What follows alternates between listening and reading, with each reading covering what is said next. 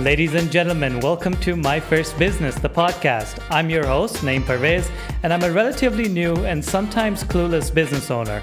And I wanted to talk to seasoned entrepreneurs to help guide me and inspire me and help me understand the best way to grow my own business. So I wanted to learn about what mistakes to avoid, how to overcome common challenges, and how to identify opportunities. And that's why I created this show for you, dear listener. So if you're running a new business or an old one, I don't care. I'm not an ageist. I bring on guests from all sorts of industries and they are full of wisdom that you'll chew right up. And each episode is going to be like a conversation with a mentor that you never had.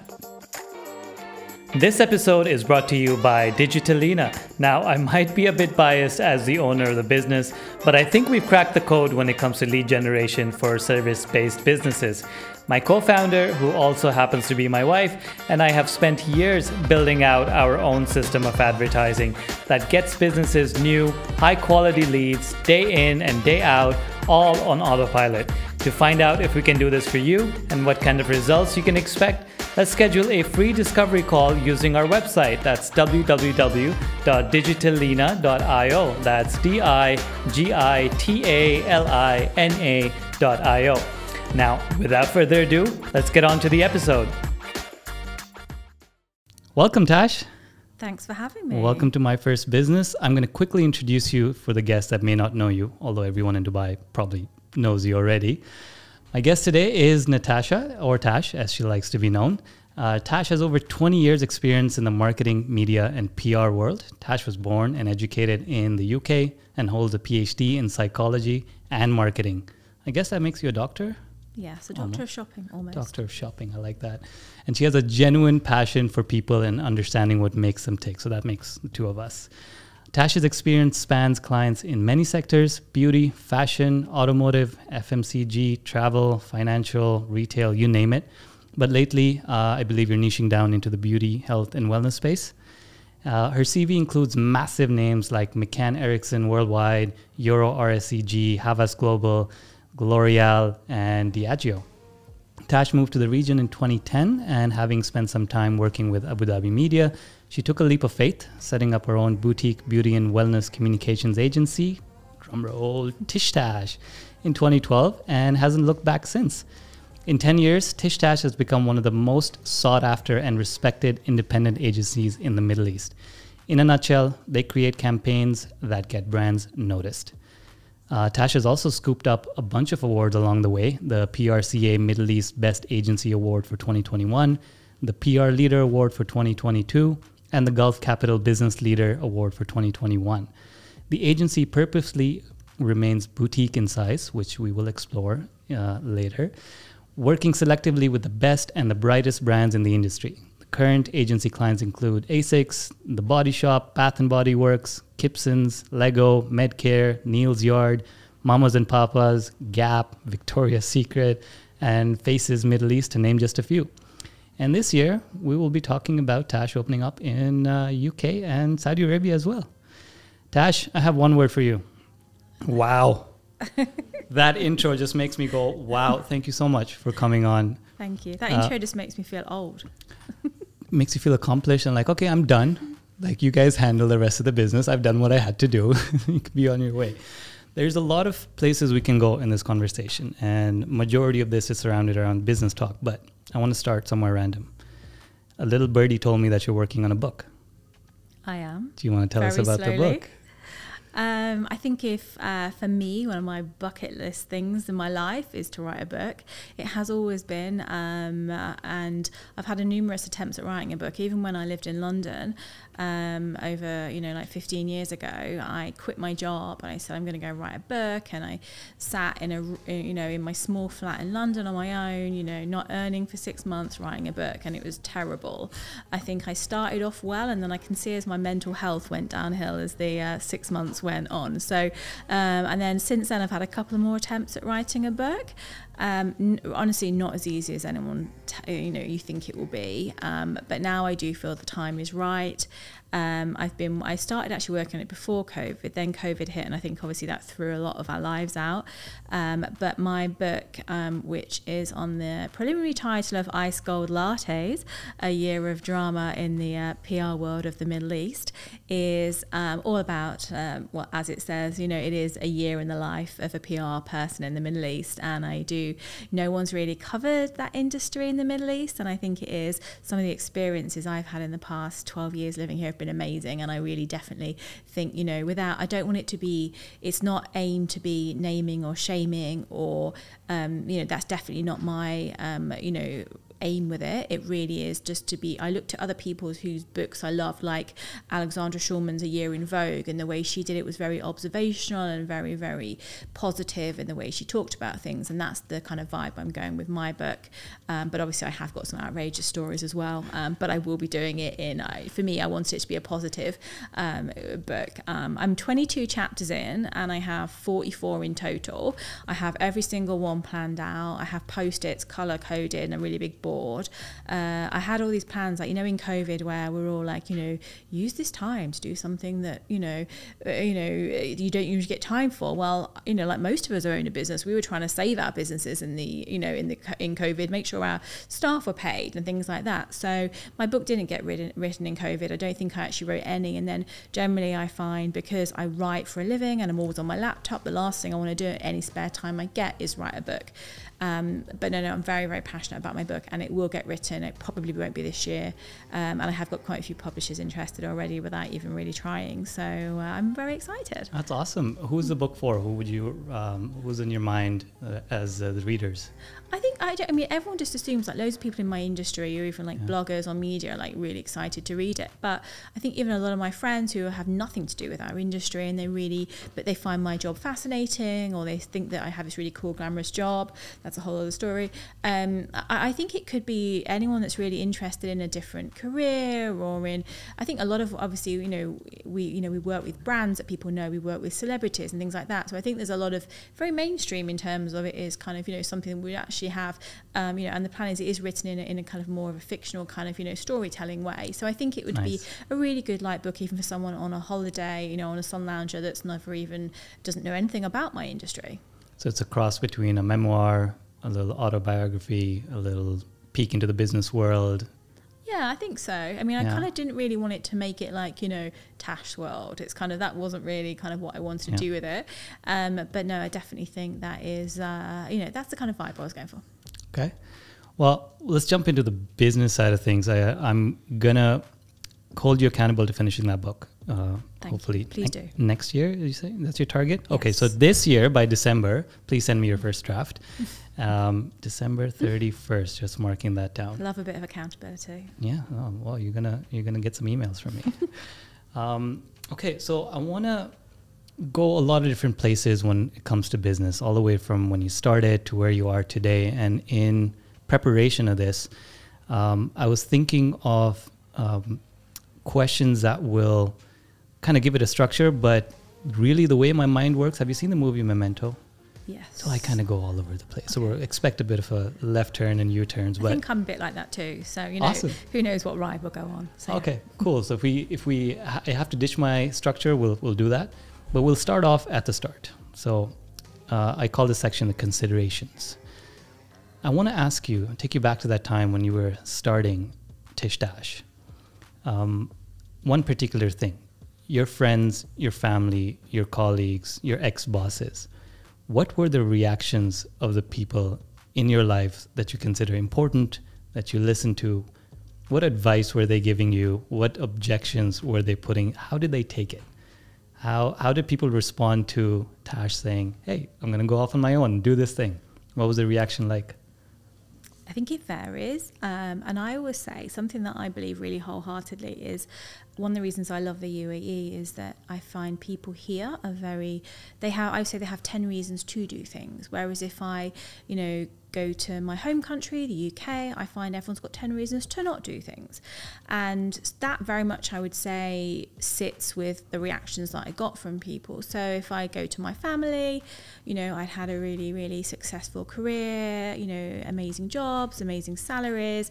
And then, yeah, all of a sudden I was like, I'm going to go and, you know, go to yoga, do a bit of work and travel the world and have a bit of life flexibility. And so my parents are both professional, you know, successful people. My dad's very, very kind of old school. And so they were a bit like, what are you doing in a foreign country, you know? And then flip side, you know, friends here. I had friends that had businesses. I probably, out of my main circle, was one of the first to go on their own. But everyone was, you know, super, super supportive, and, you know, they really, really are encouraging. My bosses, so my old bosses, even be it whatever, they were like, you know, most of them pretty much were like, if anyone's going to do it, you're going to do it. And they were really encouraging. And then my current boss at the time, who I'd quit, was like, you can't do that. I don't have anyone with your skill set. You need to stay. And I kind of was like, well, I don't.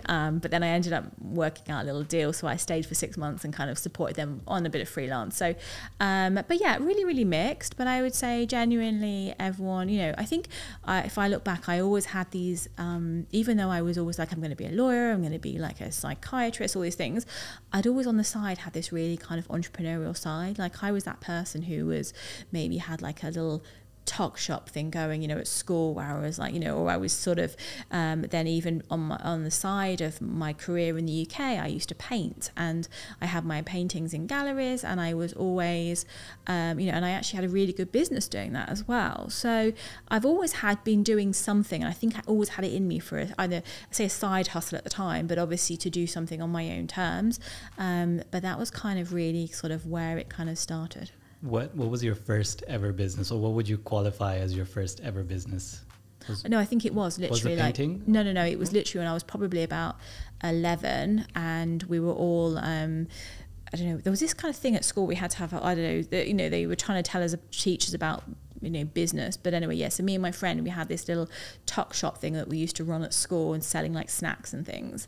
So I don't even, and we used to actually make quite good money on it. That's amazing. So, yeah. I have a similar story, because I think I was in 9th grade, and just a year before my O-levels. Not proud to say this, but I was selling pirated CDs to friends of a very popular show, which has friendship as a main topic. There's 3 dudes, 3 ladies in New York. I don't know if you can figure it out. I didn't give away too much, but yeah, I feel like everyone that I've talked to at the start of the business has experimented lightly at some point, even very intentionally. Not by mistake, but Tish Tash is a business. Would you say that's accidental or very, very intentional? Very accidental. Yeah. My plan was truly, after I'd been working really hard, very stressful jobs in the corporate world, I was tired, and I did want more life balance, and that was my goal, was to, and I joke all the time about, I was going to yoga, I was going to get my nails done, and I was going to have life balance. And then, you know, fast forward 10.5 years, you know, and the reality is I haven't been to yoga. Most of the time my nails are chipped, and I haven't even washed my hair, you know. I'm like, and that's the reality. Yeah, I didn't, you know, I talk a lot at the moment about like legacy and building a brand and things like that, but that was not actually my plan. My plan was as simple as that. And then it was, that was in the January, you know, I got my trade license in the December, but January I went out there, New Year. By the March I had too many clients, you know, I couldn't handle.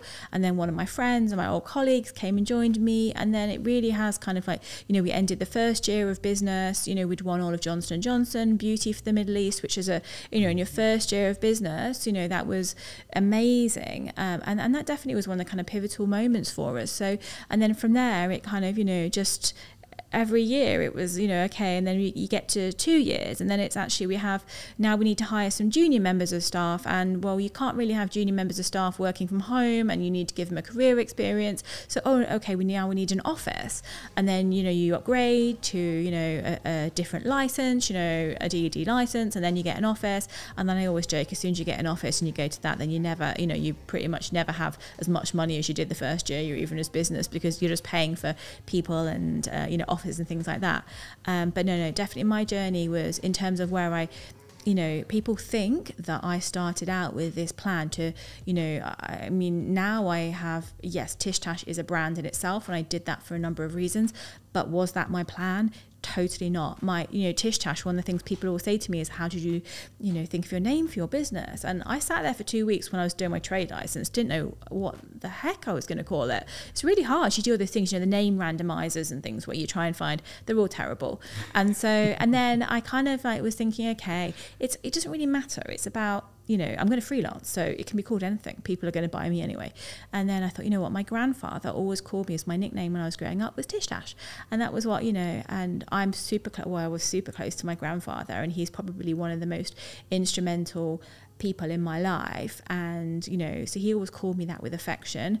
He'd already, and he was still alive at that point. And I thought, you know what, that to me is everything I wanted to do was very personal. I wanted to have a brand that was about people and making the difference and giving that personal touch with everything we did.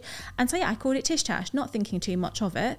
And then sort of fast forward now, you know, I will walk down, I'll go into ITP and everyone's like, hey, Miss Tish Tash. And it's kind of, you know, it has become a brand in its own right. And we have spin-offs and different things as well that, you know, even, I mean, it's silly things like, we haven't talked about Tash Tots. Exactly, thing, yeah. You know, yeah. But I, you know, my mum, so only a couple of things, you know, like the moments where you sort of, you really make you realise that you have built a brand and have built something and it wasn't the plan, is I was went to Nespresso with my mum at Christmas. She was going to buy me and my husband a new Nespresso maker for our new place.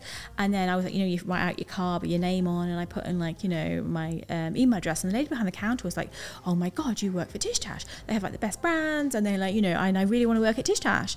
And I was kind of like, you know, I said, and I was like, oh, I own Tish Tash.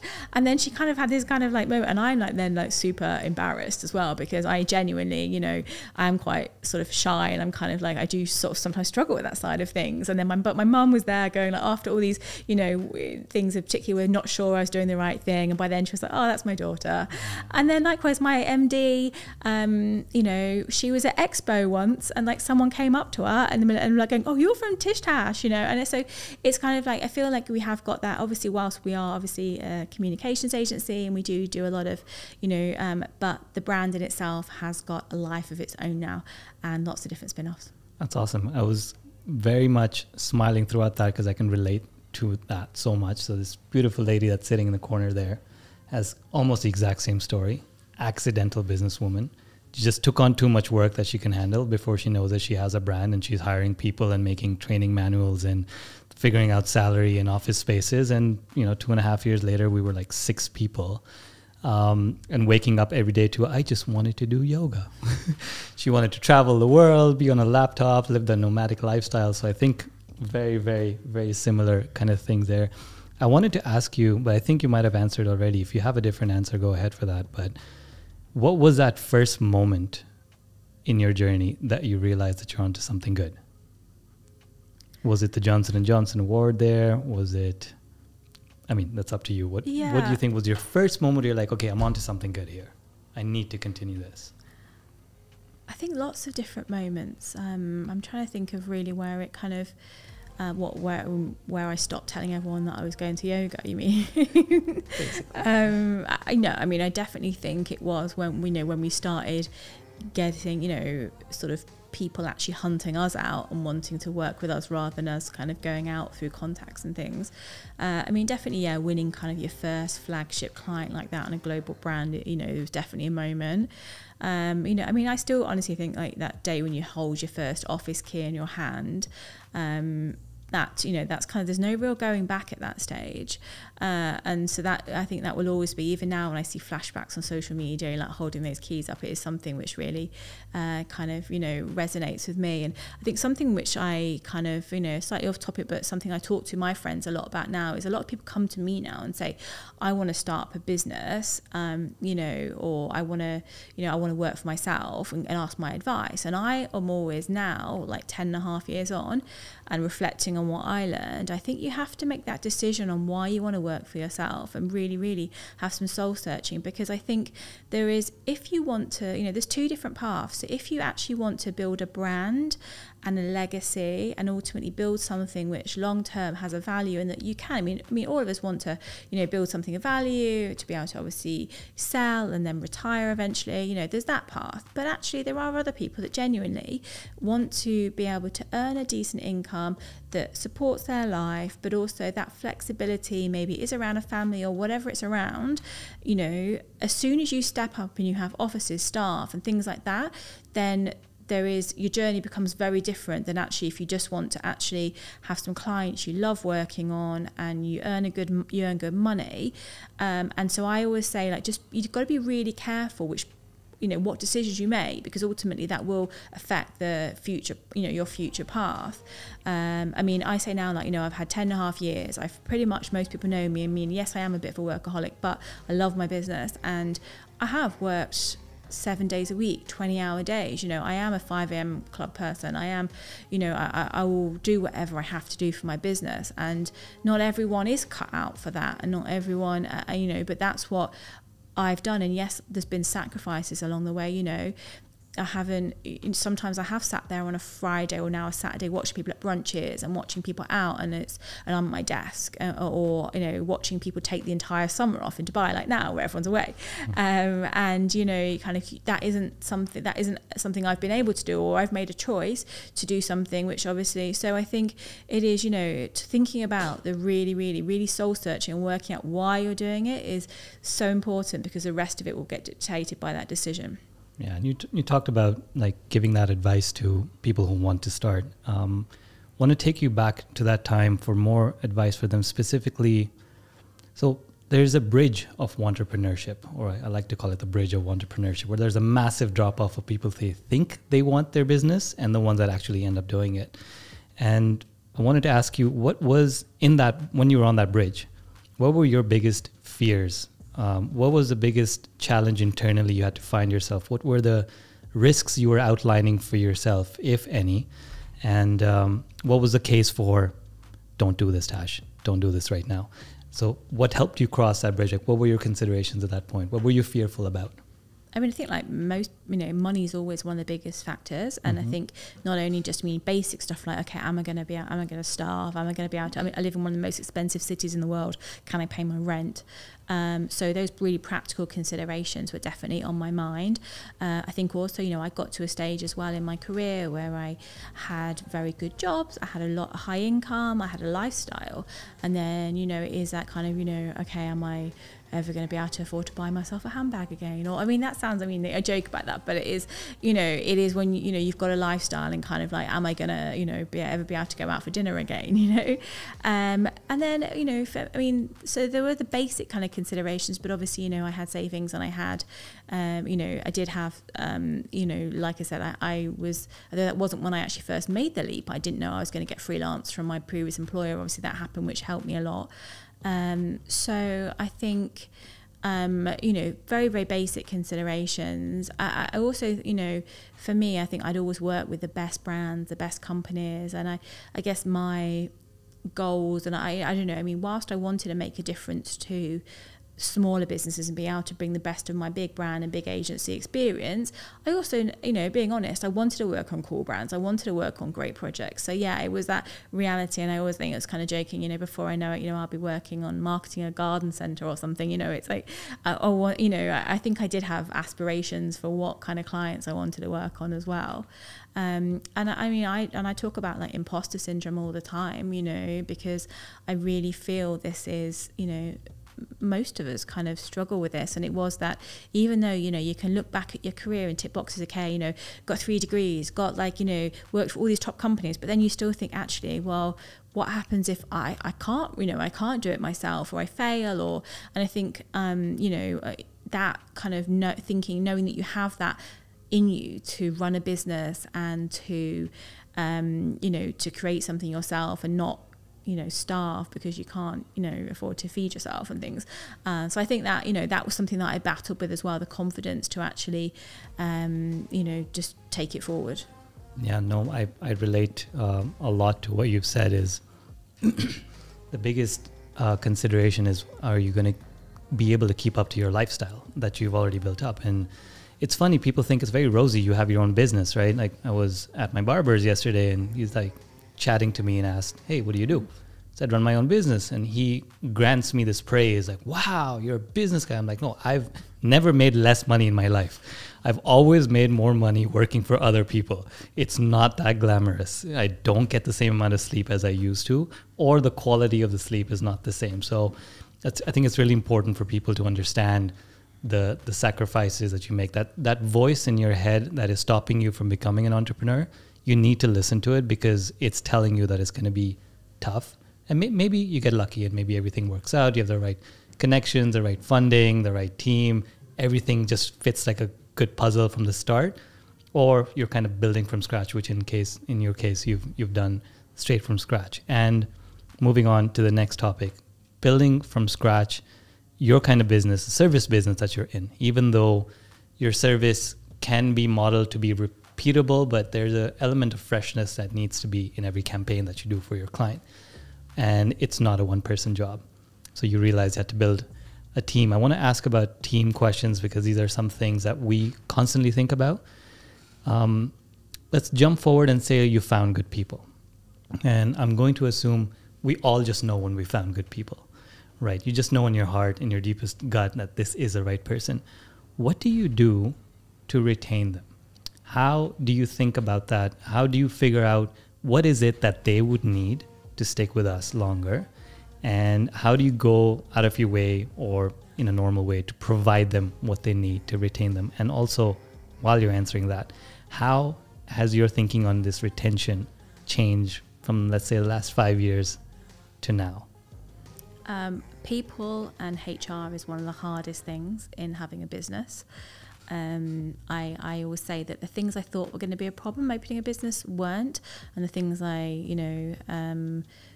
had no idea about or thought would be fine, were. And I definitely think, I took for granted. I'm not a HR manager. That's not necessarily, but then when you're a business owner, you become everything. You're an accountant, you're a HR manager. And I think people, I run my business from a people first point of view, and this is something that I talk about a lot. I think if other companies run from like a client first point of view, for example, but for me, when I talk about people and my team first, I really believe that if you put your people first and they're happy, then the rest will follow. You will have happy clients, you will make money, etc., etc. And I genuinely can't stress this enough to people in terms of, I think and COVID was one of the key times I think where we saw this, because how did people look after their people in COVID? You even look at some of, for example, big companies who treated their staff terribly. But people remember that. They may actually still be employed by them today, but most of them are working on their exit plan, or they remember, or their loyalty is a little bit less. So if you come from a place of people first, and I think for me, I go with gut instinct on people as well. Very much like I know straight away, who I want to work with, and so skill set is as important to me as the right person. Look at my MD, for example, Polly. Now, she is amazing. She didn't join me as MD. She came in as a senior director. When I first met her, I was introduced to her. She just moved here from Singapore, had the most amazing CV. I couldn't, when we met each other through a mutual friend, you've got to meet each other, you really get on. And I loved her from straight away. But ultimately, I couldn't afford her. That was like 6 years ago. And still then, we were still like the kind of salary she wanted working on global brands was very different. But obviously, she just moved to Dubai as well, didn't have regional experience. And so, anyway, we loved meeting each other, both kind of, we couldn't make it work at that time. And then roll forward 2 months, and I couldn't get her out of my mind. And I know that sounds like kind of, but it was kind of, I know she was like the one that got away. And then I just reached out to her and I said, I don't know what's happening with you now, but I haven't been able to stop thinking about you. And I think you're what I need. And then she was like, well, actually, I'm still not doing anything. I'm just doing bits of freelance. And I feel exactly the same way. I haven't been able to stop thinking about you either. So you can have kind of like love affairs, even in like, with your colleagues as well, or kind of people that you want to bring into your business. And so we made it work. She came in to start with 3 days a week. We found a way to make it work, and then by even a month later she'd helped me win enough business that we could pay for her full time, and then the rest is very much history. You know, she's, you know, been with me through the worst, the best. I adore her, and you know, and now she's our managing director, and you know, I call her my work wife, and I can't imagine my life without her. You know, I just love her.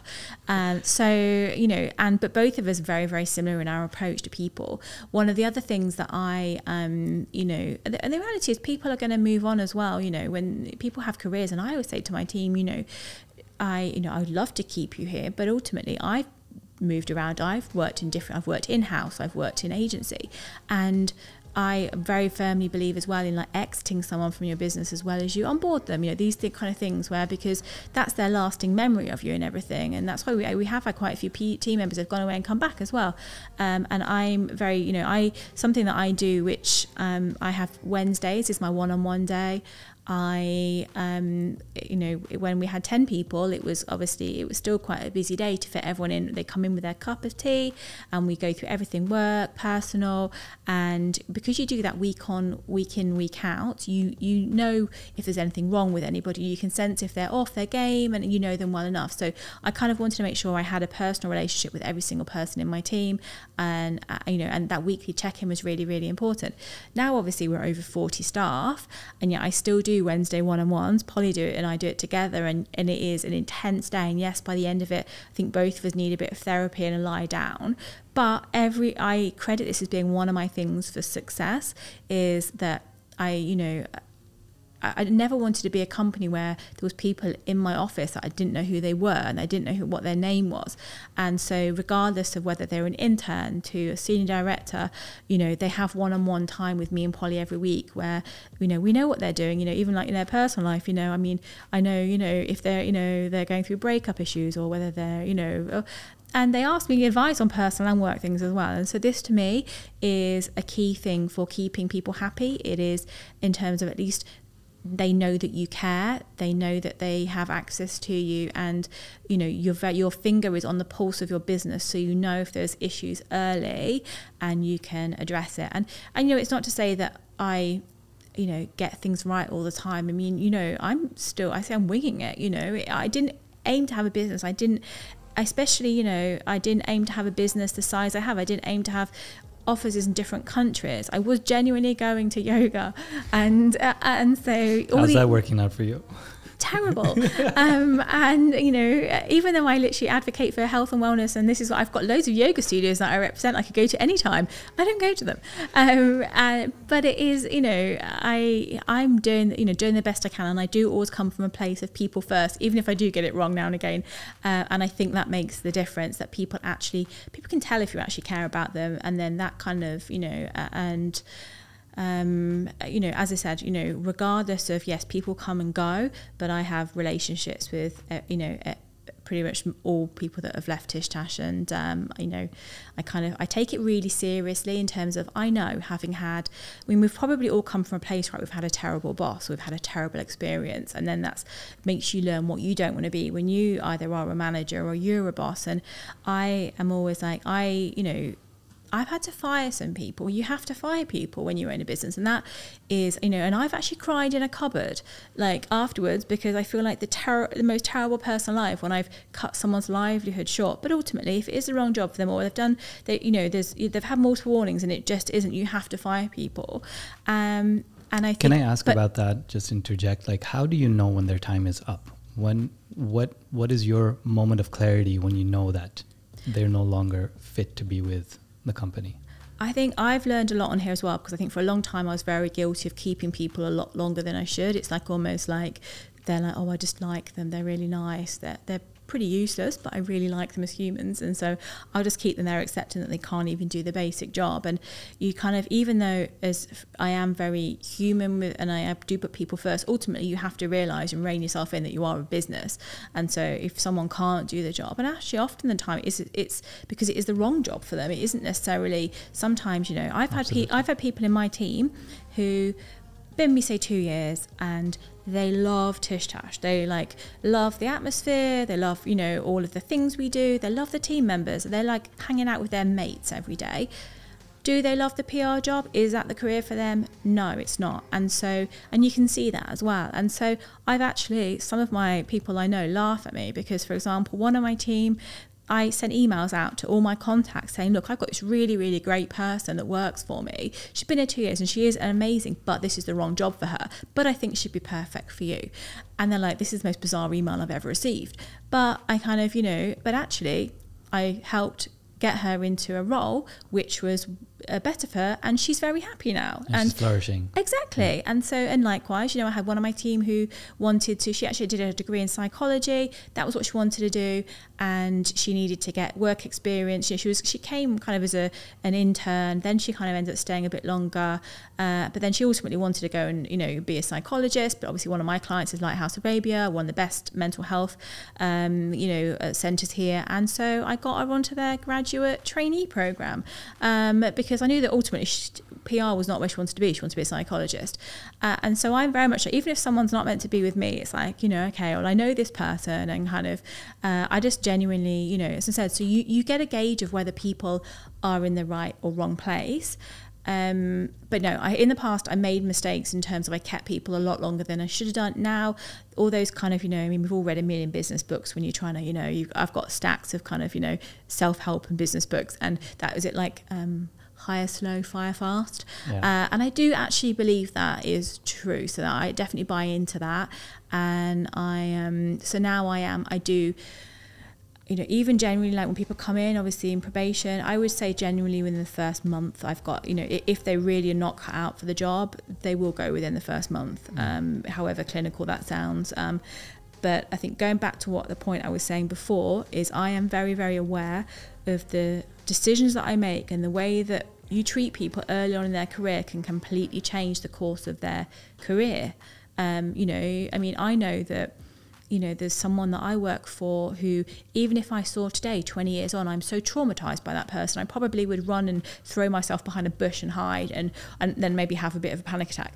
So, even though you're firing someone, I think you can still do it in a way that's not, you don't have to destroy someone, you don't have to do it in a way where they are left with so little confidence or so little, you are damage them basically, just because it's not right for your environment or they're not right for your, that industry.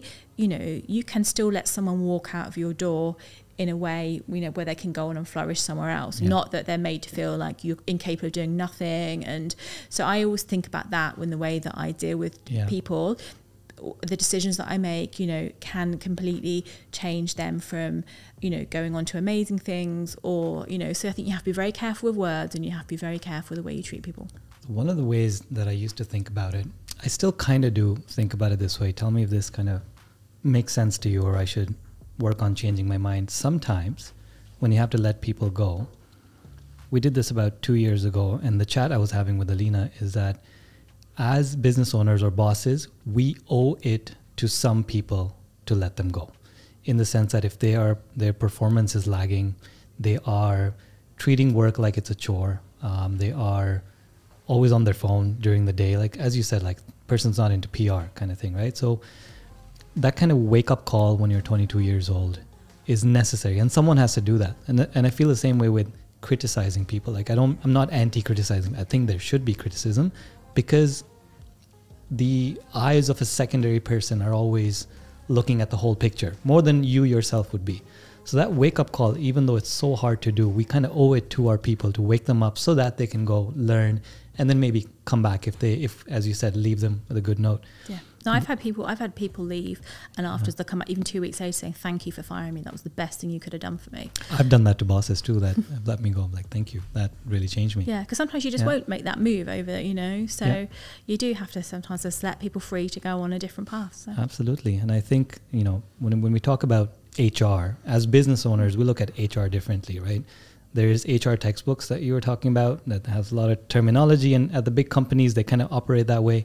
Then, I don't know if you see this trend now, but they call them now VP of People instead of HR. People and culture.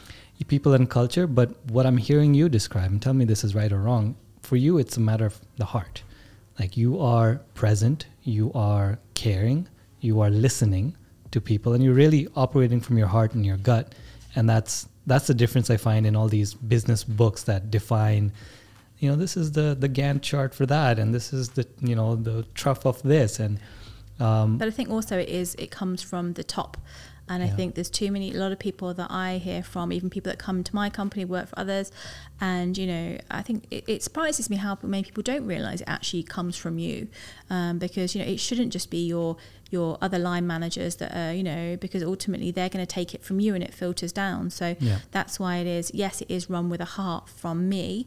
But it is like, I'm seeing it from the top, then I pass it down to my next reports, and then, it filters down throughout the whole business.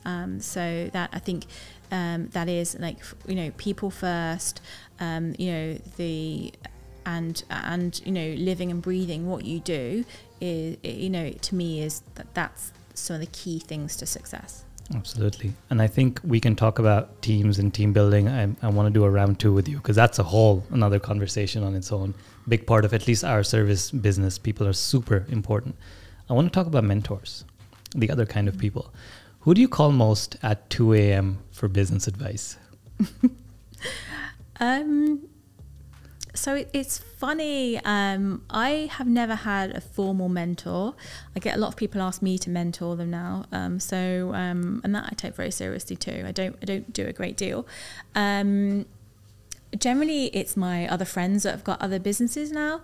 Generally I find that my friendship groups have definitely changed, and who I hang out with now, and it isn't just, I still have friends that don't own their own businesses, but I would say who in terms of my closest friends and confidants, they are people that they all have their own businesses. I think because we get it, we might ignore each other for weeks, even months, because maybe we're at a critical time, but when we come back together, it's exactly as it was before. So I have one of my best friends here, she's got her own business. We're both 5 a.m. club people, so we often do Zooms and talks at 5 a.m. in the morning.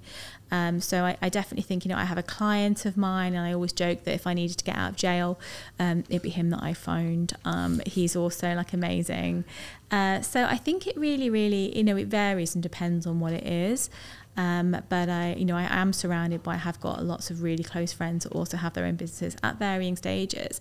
And being honest, I find that I've probably got one of the biggest businesses out of my group of friends, and so I'm kind of at a different stage as well. And I think I have started leaning on some of my clients more who have got businesses that are at the next stage or a lot bigger, because then you do want to speak to people that are that are going through the things you're about to go through. I recently got accepted into YPO. Now YPO for me was I think I got to that stage, most things in my life I wanted to do apart from my book I've done. YPO, obviously, it is one of the most prestigious mentoring and kind of CEO sort of senior leader groups. The criteria is super, super strict. It's really tough to get into, but I I decided it was something that I wanted to do, and I got in. And I did have a proper imposter syndrome even about that for about 2 weeks. I was like, they let me in. Are you sure you want to let me in? But then that for me was because that opens up access to people across the world. I was about to embark on opening up other offices, and I wanted to have access to people that had gone through the same thing as me, because at the time I didn't really have anyone around me who had been opening offices in multiple countries, and I was slightly freaking out about that and the reality of running in different time zones and just having people, even your sort of senior leaders in different markets that you work on the ground with. So yeah, I have kind of definitely been getting a different circle around me recently of people that have got experience with bigger businesses and international markets, because that was something that I felt I needed someone that I could call at any time and just ask advice from. Yeah. How do you derive the full value of that kind of relationship? Is it how do you make them continue to respond to you? Because I'm asking as a personal struggle, right? There are a few people that I lean on to very heavily, to a point where I'm over leaning on them, and I'm always a guy. I'm very close to becoming the guy when they see my name on the phone. They're like, "Oh my God, he's in trouble again. What did you do now, name?" How do you maintain the balance in that kind of relationship where there's mostly a take and not much to give, especially if they're at a different stage than you are? How do you manage that? I think I am always very mindful of I don't want to be a drain to anybody, right? I know that even, maybe on the roles reversed, I have people that maybe do that to me, but I will always try and give as much of my time as I can. I'll be very honest and say, look, I just maybe like, I haven't got time this week, but let me, if we can sort next week and everything.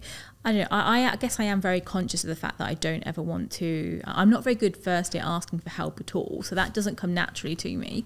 And so when I, so I guess maybe I'm very conscious, and I never kind of would want to sort of do that. I feel like probably maybe it's my lawyer who gets the most kind of, sort of messages from me, from everything from, business things to someone injured my cat, can I sue them?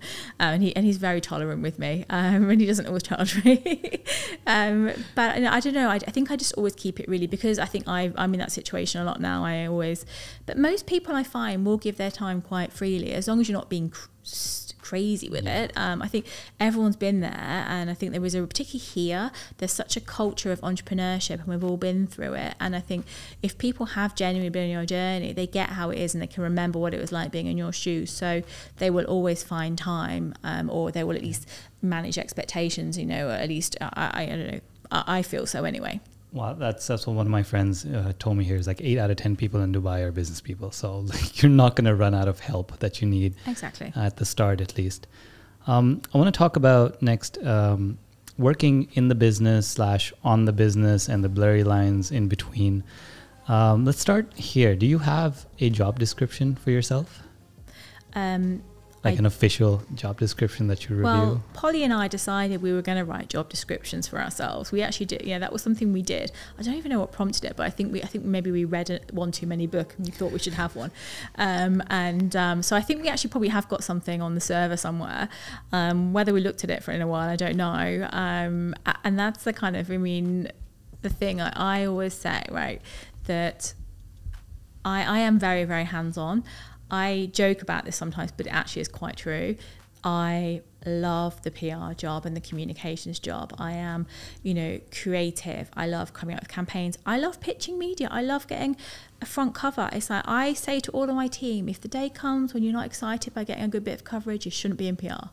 And I still now, if I get really, really good coverage for a client, I'm super excited, so I love doing the job, which is what I've been doing for years, a lot more than I like running a business. I don't like finance and accounts. I don't like HR really. I just, a lot of and I do joke that particularly when I've got to the stage where I've got now and the size of business I've got, is all I end up doing is the terrible stuff, and I don't really get to do the things that I love and that make me happy as much as I want to. So I've kind of had to really consciously have this discussion with Polly all the time, because she's probably the other way. She actually really, likes doing I'm not saying the hiring, the firing, but she's kind of probably enjoys that side of things more than I do, and she doesn't really like being day to day. So, to keep myself happy as well, because you've got to be happy when you're running a business, yeah. So I actually do always have usually a couple of clients that I work on personally. But generally, I've chosen who it is I work with. For example, Lighthouse Arabia, the Mental Health and Wellbeing Centre. My background, obviously, I started off in psychology. That's something I'm super passionate about, and it runs through everything we do. And so I actually have looked after them for 6 years personally. I do everything, on them. And it is because I genuinely love that, and I love the founder and CEO. She's an amazing entrepreneur, and I enjoy working with her. So I cherry pick a couple of clients that I at least can work with day to day. So at least I feel my hand is in, and I'm enjoying, that helps me enjoy the rest of it, which I enjoy less, I guess. So I do believe that, but something else I really, really believe in wholeheartedly is that I want to be able to know how to do every job in the business. And it isn't because I kind of want to be able to do all those jobs, because most of them I don't. But I also feel that I'm very much from that kind of, roll your sleeves up, do whatever you've got to do to get things done. No jobs too, small. And so, yeah, you will see me at events packing gift bags, and you will see me if I have to. And if anything, I have to rein myself in from being too hands-on. But I want to know that I at least understand the process behind every job in my business. So at least when people are talking to me about things, and maybe they're talking about, amount of work or things like that, I've got an understanding in my head of how much that task takes or something like that. So, there's things now, obviously, we've got a really big digital team, and even though I'm, you know, in terms of strategy or understanding digital, I have a good oversight. And as you know, SEO and, you know, Google and social media, it changes like daily. And so am I keeping up to date with everything daily and knowing the sort of latest what it looks like? No. Because I have, you know, obviously have a director that heads up and everything, but I have a good enough overview. So yeah, I probably couldn't tell you how to do SEO today, but I have at least a knowledge and everything. And so that to me is really, really important too. Yeah, I think it's really important. She's smiling throughout this because we are kind of in this journey as well of how do we, you know, we're all going to end up wearing all the hats at some point, but there are some hats that we enjoy wearing more than the others. And someone once told me that if you don't make your job description, it gets chosen for you. And before you know it, you'll end up doing things that you don't want to do. And advice for other people is if you're like Alina and you don't like finance and HR, just hire your husband because they really I like the numbers. He doesn't like the numbers. I keep track of margins. But I think we're kind of trying to do the same way. What we haven't fully done, and I think that advice is great, is kind of educate each other on our roles. So if I know the operational layout of the business, I want her to know it as much as possible as well. If she knows how to do great ad campaigns, I want to learn what makes the best ad campaign. And we haven't had that cross communication for, I'd say, a year now. Before that, when we were right at the start, we were doing everything together, but we started kind of going separate ways. How do you bridge that gap? Like, how do you maintain your knowledge enough of different parts of the business? Is just having chats? Is it doing something like asking for reports? Or how do you keep your pulse on all the different things, even though you don't want to do them day to day? How do you know enough? I think, I'm still in enough meetings, big clients, you're still there, they still like to see a presence from me. And the reality is, that's a whole other conversation about sort of how you start to, when you end up with have a few clients that all buy you, it's one thing, but when you end up with 90, it's a very different thing, and not being able to be everything to everybody. But I do keep my hands on meetings. As I said, the one-on-ones I have with my team every week, I kind of, they're sharing things. I'm very much a believer in continuous education. I love LinkedIn Learning. I'm a bit of a geek.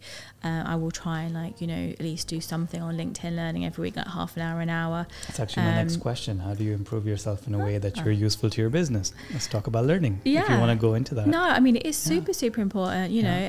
I joke about being old now and everything, but obviously and I say to my team all the time, I remember the days when we used to fax press releases and and they look at me like, yes, you're very old.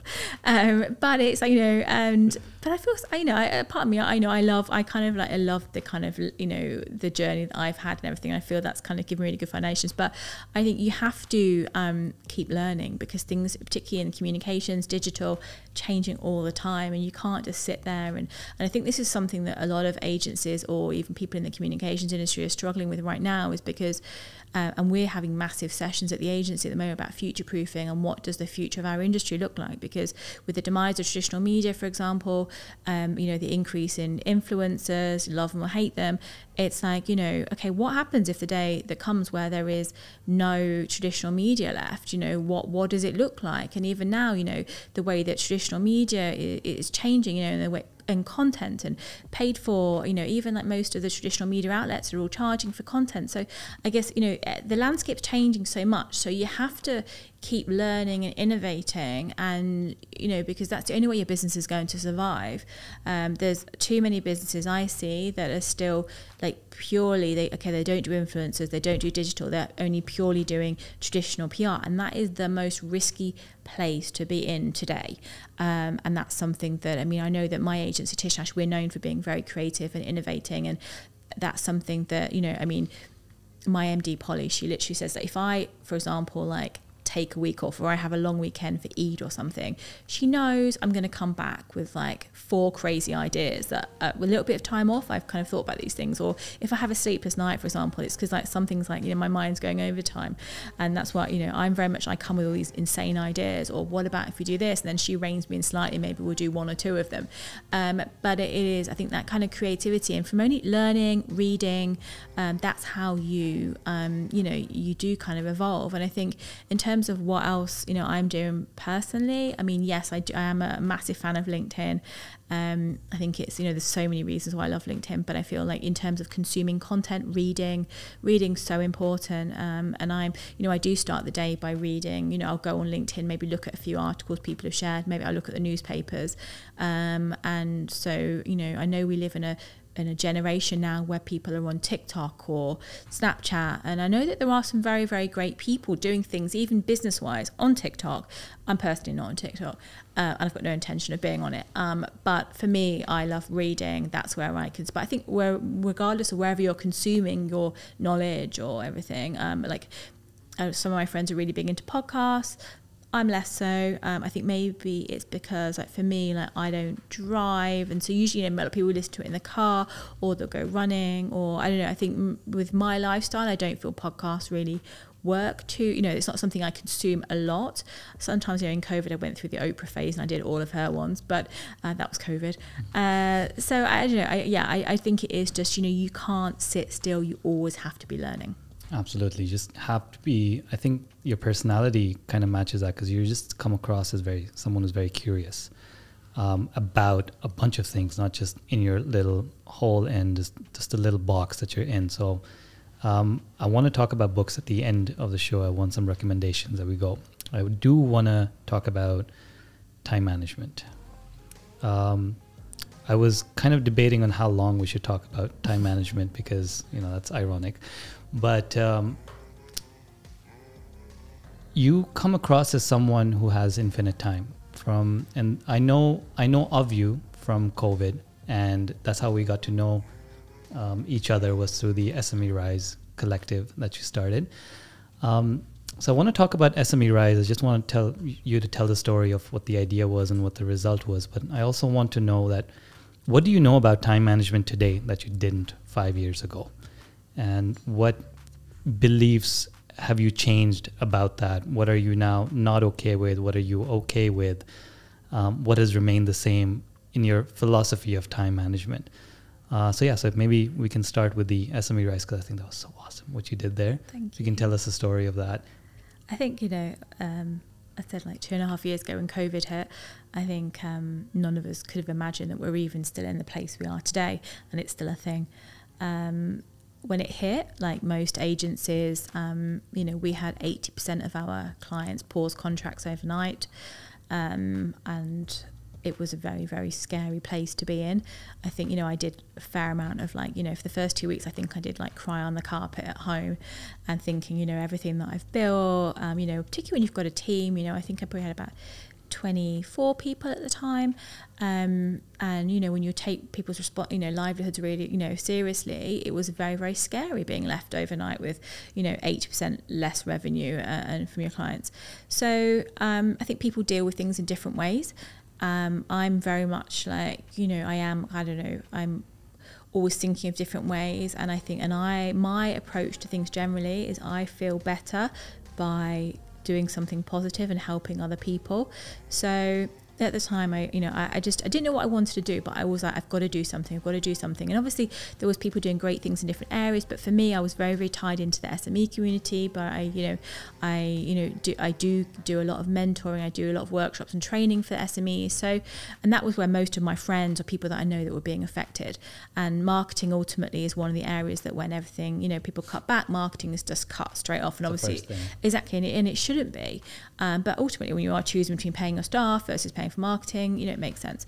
And so I came up with this kind of crazy harebrained idea, and what it even started as versus what it ended up as was very different. But ultimately, we formed a collective of people to come together to offer marketing services to other SMEs, with the kind of, you know, idea that SMEs could apply for marketing support, and other kind of marketing companies could come together and offer their services. So people, so for example, you know, we opened it up, SMEs could say, like, for example, there were lots of SMEs that didn't have a website, and they were, you know, all of a sudden they were left with nowhere to sell their products. So we had other SMEs in marketing that came and built them a website. We had people, obviously everyone needed leads, they needed business. So we had, you know, sort of lead generation experts like yourselves, you know, and Alina, who obviously came through, and then they helped people get really important consistent leads, which all of it was about survival.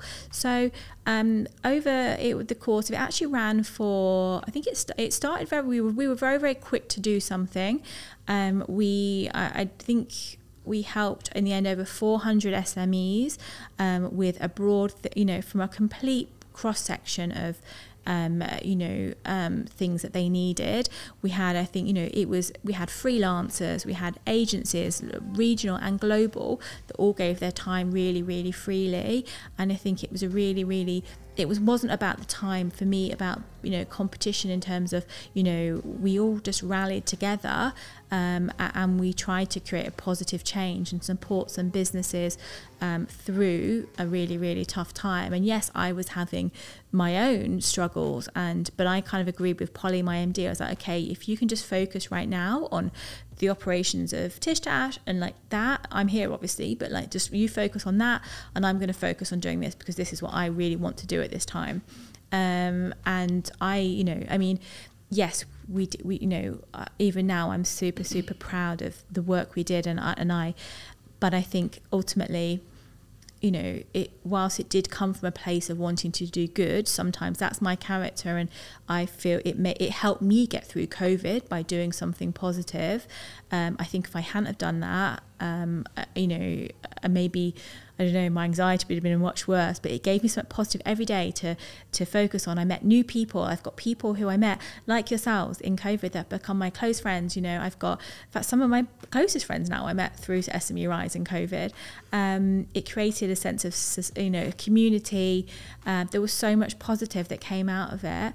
A lot of people, like, since have said to me as well about SME Rise, or was that your tactic to get through, for new business or to get through? Because the reality is my business did grow 50% through COVID, but that was definitely never ever when I had my crazy thing which came to me at night. I didn't do it with, okay, I'm going to do this and then I'm going to look good and it's going to get me loads more business. It genuinely was like, I felt helpless. A lot of us felt helpless. I really wanted to do something to make a difference. If obviously my business grew through COVID, as a result of that, or in part karma, then I think, everyone had an equal platform. I say everyone had an equal platform to choose what they did in COVID. But I was going through a super, at the end of the day, I didn't pay myself for over a year. And we, these are the decisions you make when you're the boss, right? I wasn't living it up in COVID. I was literally, me and my husband's self-employed as well. Both of us had a really, really, tough time. Yeah, we put our, we got a payment holiday on our mortgage, so we didn't have that. We weren't, so we made, sacrifices, and we lived a very, very frugal life through COVID to survive both of our businesses. But, we chose to, give our time to do something positive. And I am really, really proud of what we did. I'm going to tell you that will never be forgotten. It's not by us, not by any of the people that you impacted there. And I wanted to use this opportunity to thank you, because that helped us a lot. As an SME, even though we went in with the same vision as you, like, let's just help people. Yeah. And Alina was actually alone at the time when she started talking to you. I had come on just around that period where she started working with you. And it was our first idea was the academy that we had set up. And we wanted students, we wanted to teach business owners to do their own advertising so they don't have to hire an agency or hire people. Yeah. And that really took off because of SME Rise and the webinar that we did together. Yeah. What you were doing was so important in terms of lead generation. Most people wanted to be able to do it themselves, right? And there'll always be, I always say, like, I've done loads of teaching with how to do your own PR. And everyone says, why are you doing that? Because then nobody will use you. I said, but there's always people that are going to want to do it for themselves, and there's always people that are going to want to hand it over to an agency. Just because you're empowering people at a time when they really need it with some skills doesn't mean it negates your own business. I think that's really important. Yeah, and back to the thing that you said, you need to know how every area of your business runs. So I think it's important for business owners to know what advertising, what the amount of work it takes, why it costs that much, how much work is it to do it well in-house, or how to even manage an agency. You just need to know enough so that you can manage your agency well. You need to have a partnership with the agency. So really important. So we still recommend business owners, even if you're not going to start pushing buttons on your laptop to run ads, at least get under the hood once and just look at what it takes. Time management, though. What have you learned over the last 5 years, or what is the biggest belief about time management that has changed for you if you compare yourself to, let's say, 2017, 18 to now? I am very, very organized. I am very, very OCD about things. Everyone, I do it all the time, even like even you know, my MD like said to me, like, I've never known anyone with such a capacity of work as you, and I don't necessarily know if that is true, but I know I do get a lot of stuff done every day. But sometimes I just assume everyone has the same capacity as me and just gets things done, so that to me is just normal and the way I've always been. I think making peace with the fact that you're never going to have an empty to-do list is something that I do think about a lot, because I'm very, the way I write, even now I do this, I have lots of lists. I'm very into coloured post-it notes. That's what I kind of, you know, people have different ways of doing things. I'm still very, I like written, I like, you know, so other people obviously like online. I like notebooks in meetings. Other people still like to tap notes on laptops. So I think it is a personal style thing. But everything I have detailed lists. It's color coordinated. I have even times marked out in my diary for certain things. So I'm very much like that. I have a policy where I don't go to bed at night, or I don't until my inbox is at 0. Hey, we're the same.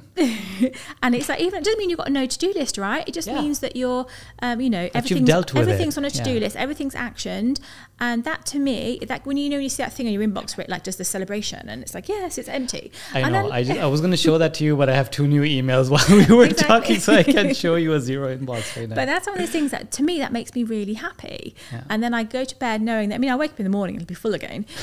But I you know, it's those kind of things, that there's certain things I know that make me really happy, and you know, and those little rituals that I kind of get into. And even like one of my closest friends who's got a business, she now does the same, because she said to me, like, I'm just never going to get to the bottom of my to-do list or my inbox. And I was like, well, how are you looking at your inbox? Because if you're just keeping everything in there forever, that's actually, you know, you can action it in different ways, so it actually can be empty, but then, you know, you've got lists or flags and things like that. So I think for me, you've got to find a way that works for you to manage your time as well. What works for one person, I even do it with my team now. It's like I can teach them different techniques about time management, but what they're going to resonate with is going to be different to what somebody else resonates with. So you've got to experiment with different things. Making peace with the fact that you're always going to have stuff to do, because the reality is, if you're a business owner and you're sitting there with 0 to do, there probably is something wrong. And so even now it's summertime, right? And everyone's going to buy, you know, summer, I'm going away for, like, you know, are you quiet? And I'm like, no, because I'm very much like, I am looking at future proofing my business. I'm like, you know, I've got projects that I'm looking to launch in the autumn that needs a lot of prep. And so I'm still working like as normal. I mean, I've got less events, so that's a lot less pressure, but I'm busy. And I know that my character is, if I wasn't busy, I would be probably have anxiety. But you know, I think there is never enough time. You can always find more things to do with your time, but you've got to and I guess the sort of, obviously the side of this is about like work-life balance, I guess, right? Is something which entrepreneurs, we always talk about, and that is still something that I struggle with, you know. Me and my husband, obviously, as I said, we're both self-employed, but we both have jobs that are very different and different working hours. So that's something that we still juggle with, and we still kind of, you know, having enough time for each other. I mean, I said obviously in the past, you know, I have worked 7 days a week, and I did that for a long, long time. But now my husband and I, we have a policy, like my husband works Sunday.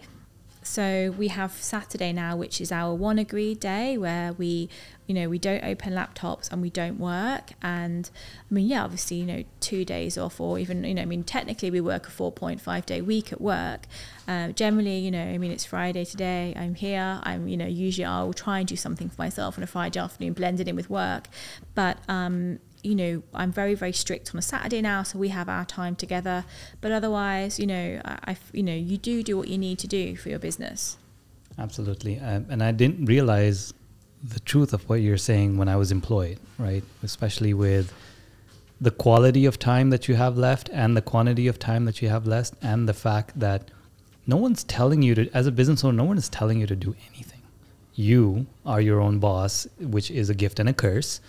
And if you're not very kind to yourself, you allocate all free time towards this project and that and when you're sitting and writing, at least it's true for me, when I'm writing down these ideas of things to do, like you said, you go away for 4 days on eat break, you come back with these 4 crazy ideas.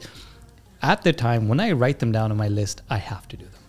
And I'll hold on them for a few weeks. So I want to ask you, at what point do you start culling tasks? Like you had a good idea or you thought you had to do something and it's been hanging around your task list and you never get it done. When do you realize that, well, that's out of the list, it's gone, I'm going to color code it black completely and never look at it again? Or do you kind of persevere and push through everything that you've written down? I'm one of those people that if I say I'm going to do something, I will always do it. I'm not very, in terms of, I've got quite good at my self accountability in terms of, so if I've put it on my list to start with, it will get done. It doesn't always mean it's the greatest idea, and sometimes I've done things and I've kind of, I've got them operational, I've done them, and then I'm like, actually I don't want to do that anymore. Like I did it with, like, I obviously, I've got my main Tish Tash brand, but then I've got Tish Tash Tots that focuses on kids and family focused brands, and I also had Tish Tash Talent that was a talent management agency. No one's doing talent here in the region very well, and and obviously I had a lot of like radio presenters or people that wanted representation, and so I thought, you know what, no one's doing it well, and I could really do that well.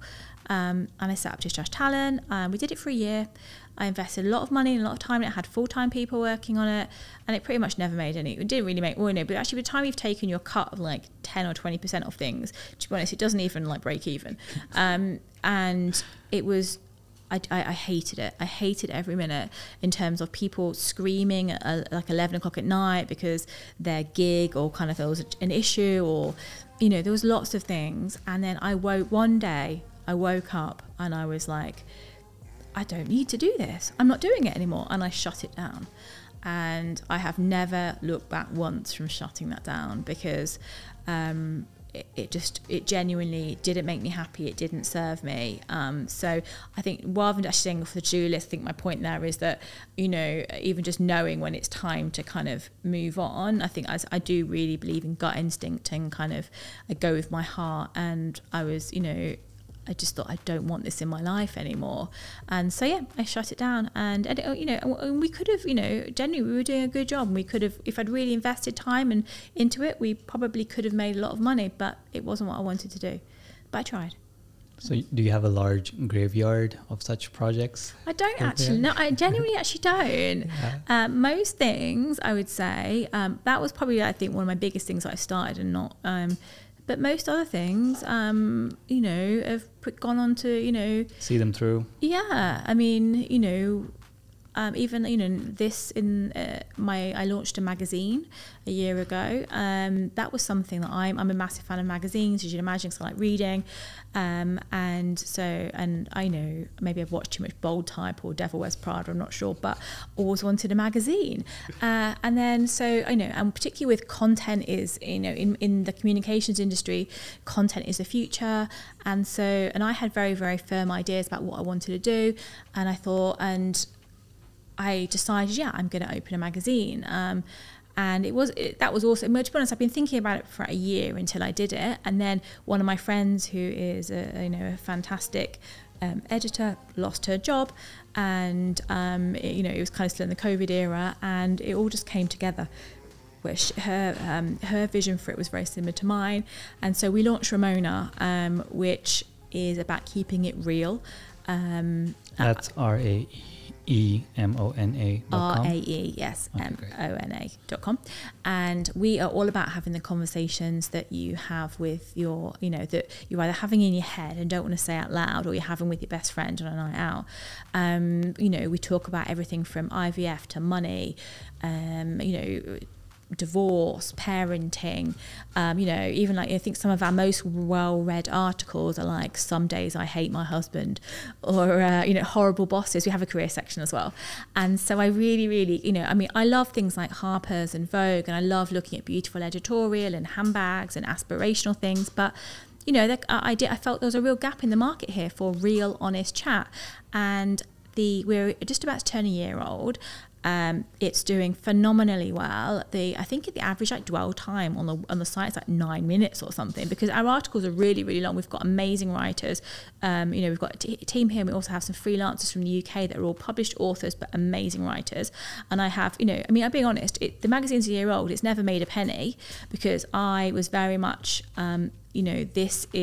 I wanted to get the content right, and I wanted to get the product right, and I said I would only look at starting to monetize it from after a year. So in relation, obviously this is like one of my harebrained projects to launch a magazine, but I feel really strongly that the feedback we had, even the other day I had an email from a man who was kind of like saying that literally, he wrote me a really long email, which I had to share with my team, because I was like, this is beautiful. Him saying like, he responded to the article he read about imposter syndrome. Mm-hmm. And so it's not just women, but everyone, like even the other day, someone said to me like, yours is the only magazine that I'm reading now, because it is like, that's what I want to read, we don't just want to hear about like, saying that life is rosy. The reality is life is tough, and so maybe you want to hear that maybe someone else is being bullied at work. You're not alone at that. Maybe something that I'm actually writing at the moment is the whole thing about oh, you live in Dubai, you must be rich.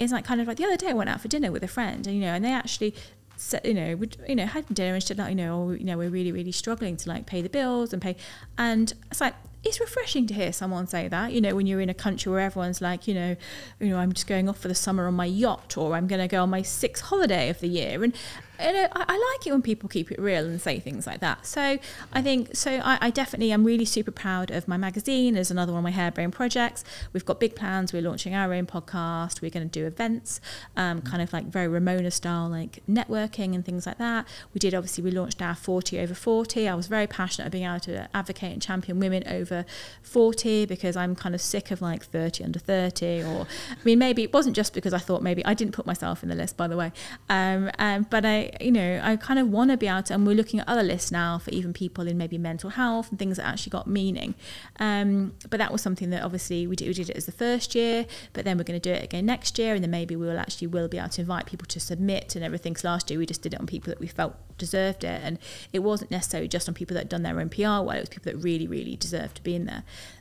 So generally I feel like, if there is something, I follow through on what I want to do. So I want to get to that place myself too, and the struggle is, so what I'm hearing right now, and it comes very clearly across, tell me if this is wrong, but every kind of project that you're talking about has a meaningful impact, not as much for you maybe initially, not financially, but it has some sort of an impact in the world.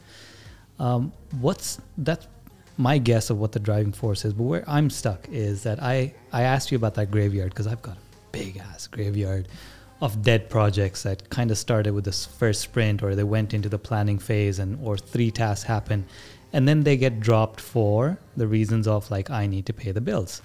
The DIWA bill it's summer, it's not going to be low, families coming, there's trips to plan, there's kids to give Eid to, and you start thinking about all the practicality, as you talked about earlier as well, about starting businesses.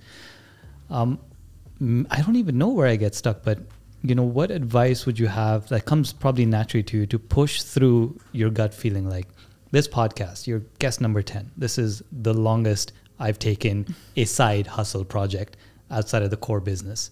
Well, actually, no, we ran the academy for quite a bit of time as well before we shut it down. But we have this graveyard, and her and I both, we've got these web properties we're sitting on, the ideas there, it's all like impact for other people too. Do you do all the initial work up yourself? Do you enroll help from people beforehand? How do you get accountability on your own projects and your crazy ideas to take them forward? I don't know. I think I don't know. I think if I say I'm going to do something, I'm really stubborn. I'm a Taurus, and I will make it happen. And I mean, I'm lucky. Like for example, my magazine, I briefed it into my design team. I was like, okay, this is what I want to do. I want a logo. I want a brand identity. So then, maybe a month later, you're presented by your design team with like all your branding, and then it's almost like it's become real. And then okay, well, we go from that. Then we need to, but even just names. You start with like, I don't know. I mean, I am like stubborn, and so it's like if I genuinely love it and believe in it, and I will make it happen. And I think, I don't know, that is just my nature. but it doesn't, I don't know, I'm trying to think, you know. Like, what would you say your motivation to keep going on these side projects, knowing that you have, you know, your baby, which is Tish Tash, which is funding everything? Yeah.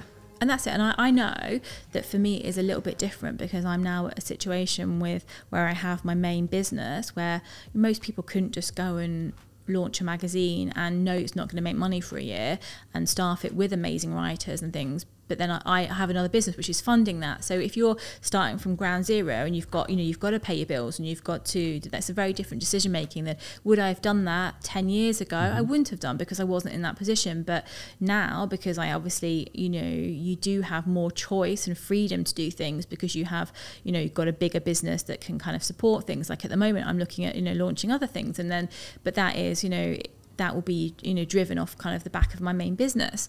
So I think it is, you know, it is in a different place when you actually have got to pay the bills and is basic. But I genuinely do think that if you know, your heart is in it and your gut instinct is right, then you just have to kind of just keep pushing through, and you get over the stumbling blocks and you kind of find a way through, you know, whatever kind of stage it's at. Yeah, I think finding ways to make it happen no matter what, if you have that kind of mentality, because you're right, like when you're at a more precarious time in your business, which is the initial periods where you're building your brand, you're still getting your name known in the market, and your cash flow isn't as predictable as it can be, maybe it is harder. Do you remember in your first 2-3 years attempting to have these kind of side projects and going full into any of them? I don't think I did. I think for me the first 2 years was very much, you know, I was just doing what I loved. I had so many clients and it was very day to day, and I think at the time I was still probably amazed that actually I'd managed to, you know, not make it work, and I didn't starve. You know, I'd got clients, I was doing a good job, people were saying we're doing a good job. Maybe it's back to that imposter syndrome. So I think I was genuinely just, maybe even though I was working really hard, it was on my terms to a big degree, and it was working with clients that I wanted. So I think that was a very, very different time, you know, for me. I think as well, like one of the things is, as I said, because I was going to yoga, I didn't plan on, you know, and so it's taken me a lot of time to build up confidence to actually think, okay, I'm not like a fraud, like, you know, I'm not like, you know, owning your success or owning like your capabilities is really, I think, something which comes with a bit of time as well, you know, and something that I've had quite a few people like, you know, tell me off for, like saying like, stop, like, I don't know, stop calling yourself a PR girl or whatever, like, you know, you've really got to start owning your success. And I think that's come with time as well, and the realization that, okay, maybe I'm not going to yoga and I actually do have a brand and I have a business and I am building something, which, you know, particularly then when you start getting into the stage where people come and start offering you money to buy you, that's a whole other, you know, and that, you know, really, really, I think threw me, it's happened a few times, like it's thrown me, because, you know, then is that self-belief, okay, you know, now maybe I am actually a business owner, or I can do this, so then maybe I can do something else. It's not just, so I think it does come with the confidence of running a business, you know, believing in your capabilities, and you realizing that, you know, it is actually in your control. So maybe you're now, you know, you could go off and do something else or follow your heart that way. Yeah, if that makes sense. It could also be a factor of fulfillment, right? I'm just jamming out here, but when you've derived full fulfillment from a certain project and it doesn't seem to be increasing at the same pace as it used to, the initial rush is kind of gone. So we kind of search for that fulfillment somewhere else as well. What if this was different? What if this was, if had a different shape or a face? But you brought up a good point about self-belief and confidence. I want to talk about the flip side of that, the imposter syndrome, but from a very specific angle though. Have you been in a place in the last 10 years where you just wanted to shut it all down? You just wanted to burn it to the ground, walk away from it, never touch it again? About like 10,000 times. And I think, and probably like even this year, you know, it's, I don't think it goes away. I think, you know, someday, you know, you love your business, and I do, like, you know, I wouldn't have put the sacrifices and I worked on everything I've done if I didn't love my business, but there's times where you do, maybe you are having a bad day, or maybe, like, you know, where you do question what you're doing. COVID, I think for a lot of us was kind of very much a time of, sort of reflection and what am I doing with my life? I think we've all been through different. I think we're always gonna have that thing. I'm known for kind of speaking really candidly and honestly, and I've had, my husband and I don't have a family, and we have been through quite a journey the past 7 years with, we've had multiple miscarriages, we lost our daughter at birth, and we've had a lot of IVF. And there's been times even in a year ago, we gave up our mission to have a family of our own. And that's something that I'm still on a journey to kind of make peace with. But I went through a phase where I felt very angry with my own business because I thought, that my business had robbed me of having a family. And even I've had to do kind of quite a lot of work on that, or maybe, even have the conversation, or maybe, if I, sell my business, get rid of my business, then I can have a family, it's like, so even like it doesn't just go from the early stages, you'll find you go through different phases. And I mean, mine's quite an extreme thing, but I think, it's something that that's something that I've kind of had to kind of, deal with as well, because we all make choices, but sometimes the choices that we make can have a real knock-on effect on the other side of our life, and I'm always now, very, you always think you have time, so there you are, like living like, having this big career and doing amazing things, but then you always think you're going to be able to have a family, and then actually you leave having a family too late, and then it's not possible. And so now I'm very much, even with my team, I kind of like, I say like, as long as you're in the right relationship and you're happy, have a family, make it happen. There'll never be enough money, there'll never be enough time, just, because my perspective on even having a family and a career and running a business is very different now than it was. But yeah, I've thought about burning it down many times, just like, give it away to somebody, or kind of, but ultimately I think, I do love my business. And I think that's the thing, even when it takes you to the nth degrees of kind of, it just sort of come back to, why you're doing it and the love for it. And you talked about that earlier as well, as advice to new business owners is figure out why you want to do this and attach that price to it, because there is some sort of a price. As you said, there's always a cause and effect of some other area in your life that will go through that. And we go through this trouble quite a bit too, where we're like looking at the financials, or looking at the quality of life, or looking at where we're spending our time, who we're spending our time with. That defines a lot. And a certain amount of resentment sometimes fills in, right? Where you're resenting the business. But I think the love for that kind of life, or the problem solving life, is what keeps us in it.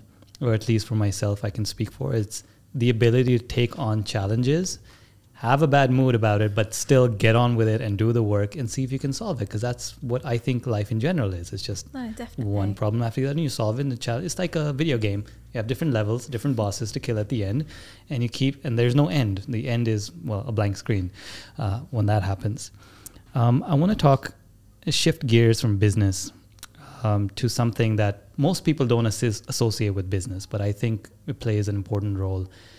It's the ethics and the morality and the philosophy of business. I'm going to quote you. I read something online. You can fact check me. You can never believe what you read on the internet these days. You've said, my mantra is always kill with kindness. So if someone is rude, unprofessional, or downright awful, rise above it. Be professional and courteous. You will never regret it. I promise. So is that true? Is that something that sounds like you? I did say that. Okay. Yeah. So some would say that that's easier said than done, especially in cultures like here. Would you say that that kind of attitude is something that you've cultivated? Was it always a part of you? Is that something that comes from your family, or have you had to kind of work on that kindness mantra of yours? I think in line with everything that I do, I'd say my business is a value-led business. I am very, I think I'd say that to a lot of people looking at setting a business, like that whole exercise about knowing what your values are is really important to do early on, because that would dictate your journey as well. I'm very, very clear on kind of, where I am and what's important to me. And that's why I choose to surround myself with people that have got the similar or same values as me. likewise with clients, I'm very, very much the same, and if any, if I see people that, I mean, generally I said my gut instinct's good these days, so I know if people are the type that I want to work with, and so I would just cut it off. I would even in the worst times, even like in COVID, we needed business, if I met someone and every bit of my gut instinct was bad on them, I would just not work with them, because now my learning, I think 3 times I've not followed my gut instinct in business, and it's been terrible. So now I do, as hippie as it sounds, I live it and breathe it. I think you have to, for me, if you know what is right, wrong, and that is kind of, that it aligns with you, then the rest of it becomes really, really easy. So, that's why obviously even in terms of things with me about how I treat my staff, etc. Now, I'm in an industry which is very, very competitive. There is probably over 200 PR agencies now. Whilst obviously we've got name and reputation, the reality is, we are in a very price sensitive market, and there's people all the time that will undercut you, or the way that they choose to run their business. I do struggle with sometimes, because a lot of the ethics and integrity that I see is not in line with mine, but I just try to say, okay, that's not. I very much just keep in my own lane. I live by the rules that are important to me, and I make sure that that to me is how I want to live my life. If people around me are just wild westing, then whilst I don't like it, and it can upset me and it frustrate me, I just choose to live by what's important to me. So yes, sometimes sometimes I get emails or I have communications with people that are so rude and so vile and awful, and I've had people that the way they've treated my staff has been downright horrendous, degrading, and you would not treat anybody like that. But I don't tolerate it, but I would still always choose to manage that. I won't come down to match it with the way that they behave. I would still manage it professionally. And sometimes you think, you never know what's going on in their world, right? It's those things. They actually could be really, there's situations like that. So I always try and look at it with, actually, you don't know what's going on in their world today. Maybe they did, I don't know, you kind of think, maybe they lost someone they love, maybe they had a miscarriage, all these kind of things you just don't know. Or maybe they're scared for their own job, and and they've got a family to support. So I do try and always put myself in their position, but ultimately I always choose to communicate with everybody, with respect, integrity, and kindness, because that's me, that's how I want to be. And end of the day, I think the quote, I can't remember, the one about people don't, they remember how you make them feel, and everything. Yeah. It is that, to me, is kind of that's something that I live by. We come from Canada, which is, I call it the coldest country with the warmest people. The nicest people on the earth. Like, you'd be waiting for a bus at a bus stop, and someone would strike such a heartfelt conversation with you, like they've known you forever, and just give you these smiles. It's amazing to come from that to, we got a bit of a culture shock when we moved back to Dubai 4 years ago. And I feel, and maybe you can tell me if this is right, I've started to become that kind of person that matches the culture here. So the baseline in Canada is that you trust and respect everyone from knowing nothing about them. And so then you give them your trust, and then you basically, rather than earning it. Exactly. It's given freely. And then over time you discover if, it was worth giving or not. Over here, what we've realized is the opposite. Your baseline is distrust. We are not going to smile at people, at strangers that walk, when we're walking a mall, you never see anyone smiling at each other, right? And I'm fearing that I'm becoming a bit more attuned to that, because it's also the culture of where my parents come from. It's very similar. Like, when I go back to the home country, I feel the same vibes. So what would you recommend or just advise to people if they wanted to embody more kindness throughout the day? Maybe it is about biting tongues. Maybe, as you said, like putting someone in someone else's shoe. What are some small acts someone like me can do to just improve my sensibility around being kind more often? I do think that maybe you're meeting the wrong people, because maybe it's because I'm from UK, and I think, and that's one of the things I always say why I love Dubai, is because I found that people were very welcoming. We've all been expats at one time, so everyone always lets you in, whereas you go to the UK, most people have got their friendship groups and they're for a long time and they don't let them in. So I actually found Dubai quite refreshing, and I find here a lot of people that I've met very enabling, and so I've had generally, I would say, a very positive experience. That said, I do know there is a lot of terrible behaviour, and there is a, like, you know, particularly in the entrepreneurial kind of space. So yeah, I definitely think you need to meet some different people as well, because I think there are some amazing people as well. You should cut people out of my life. Exactly. I mean, I do that quite free. You know, I choose to who you surround yourself with. But I don't know. I mean, I'm that kind of, I've turned into that kind of person where I do speak to people in a lift. Like, you know, like that's the most uncomfortable situation, right? Where you're in a lift and like no one's saying anything. And then I'll be that person going, hi, or like, you know, morning, or like when you go out the lift, like, have a nice day. I'm like, kind of like, I mean, without being in a completely cheesy American kind of like commercial, but like I do have that, you know, and taxi drivers, I love talking to taxi drivers. I think it's really important. I do drive, but I don't drive here. It's like Uber everywhere. And mainly so I can like either, you know, email or as I go.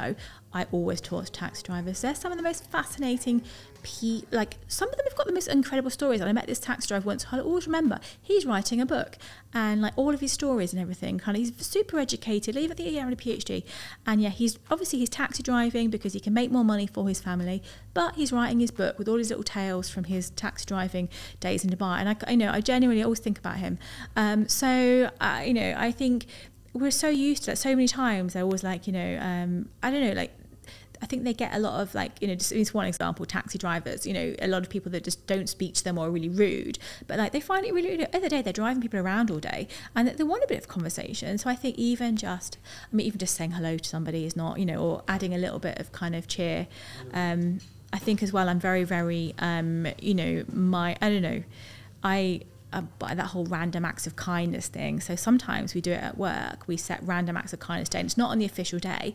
And I say to everybody, okay, today you have to do something kind for a stranger. So it could be like, for example, we did it like we had like really like loads of blank greetings cards. I love, like, as I said, you get a trend here now, it's like books, writing cards. So we all like wrote kind of, some people they wrote a card to maybe a client or someone that like whatever, really like, you know, handwritten. Yeah, like real kind of like things about kind of like, you know, enjoying working with them, but very thought through. Our driver delivered it that day.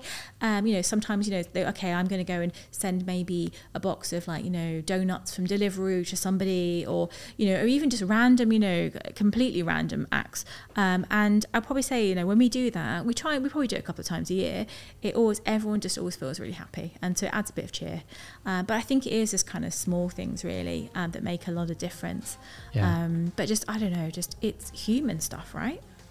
I love it. I want to embody, and now that you've said it to me with these kind of lights, I'm never going to forget it. So I'm already thinking of the box of donuts and who I want to send it to right after we leave here. So no, it's like, honestly, like I send a candle even like with a really, you know, someone having a bad day that, you know, might even just a client just say something really flippantly, and then like, I mean, I have my account for flowers is like insane now because I always send flowers to people. Yeah. But just adding that bit of cheer to someone's day is really important. Yeah, and I love it when people do it for me. So if I could be the one, think how you feel, right? And then like do it, you know. Yeah.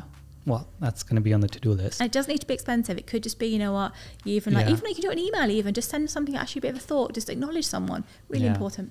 Yeah, or a nice voice note on WhatsApp. Yeah. I'm going to read another quote from you. It's a list, and then a follow-up question after that. Find my ones from like 10 years ago. I might disagree with some of those. So. No, these are fairly recent, so they're not. You won't judge them too harshly. But you said your 5 rules. These are 5 rules that you live by. So always trust your instincts. They will not let you down. Treat your people well. We talked about this. They are your business, and its success stands on them and your leadership. Collaborate. Don't compete. There is power in numbers, and we cannot work successfully in silos. Lastly, always be kind. So I wanted, like, as you're coming up with these values, I'm sure you've written them down and thought about them extensively. I wanted to talk about a core belief of yours that you seem to have changed your mind on in the last, let's say, 6 months to a year to 2 years, because our reality and perception of reality keeps changing as, you know, the computers inside our brains are being updated almost all the time, and there's things that we hold near and dear to our heart. I wanted to just, I'm very curious if there has been some shift in a core belief or something that you look at completely different perspective now that you didn't, let's say, 6 months or a year or 2 years ago, or have you been sort of consistent mostly? I think I'd say for the past 5 years or 6 years, maybe I've been quite consistent. I think, you know, I did learn loads, you know, early years. I probably, as I said, like I joked, if you'd read something I've been quoted on, like, you know, 10 years ago or 8 years ago, it'd be very different from I think what I think today.